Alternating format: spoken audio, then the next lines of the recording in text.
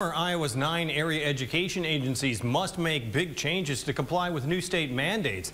Changes in special education funding got the most attention over the last few months, but won't be put into place until after this upcoming school year. But AEAs and school districts must prepare right now for changes to its general education funds, which offer curriculum, teacher, and administration support. And I talked with the head of one Eastern Iowa AEA about those changes. And then our general education, what's changed in terms of the general education funding mechanism is 40% of those funds that we have historically received come to us now, and 60% of those funds now go directly to the school district. So you can imagine, as we're scrambling the jets there on how do we ensure a continuation of the high quality services, knowing that we only receive 40% of the funds that we've historically received. So we've really had to pivot very quickly.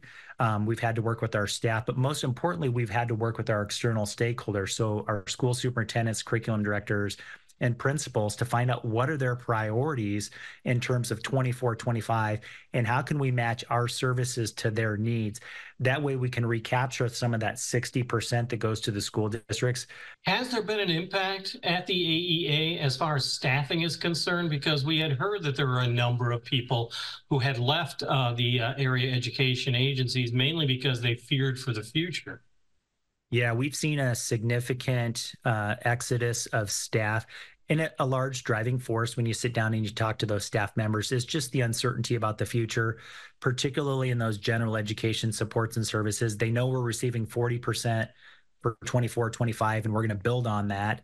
However, for 25-26, 100% of that funding goes to the school district. So you can kind of imagine that that creates a level of fear and uncertainty in the minds of our staff members. And so many of them have pursued career opportunities outside the AEA system, and we've supported them. We completely understand and empathize with why they might be doing that.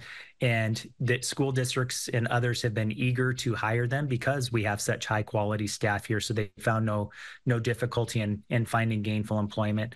But it must have some kind of an impact. And I wonder if it has a greater impact on Iowa's rural school districts.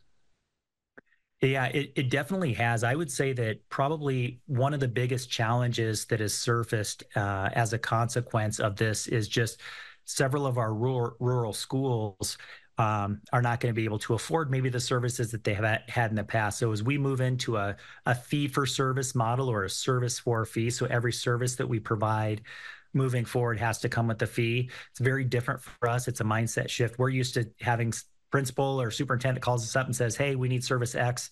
We're boots on the ground the next day delivering that service.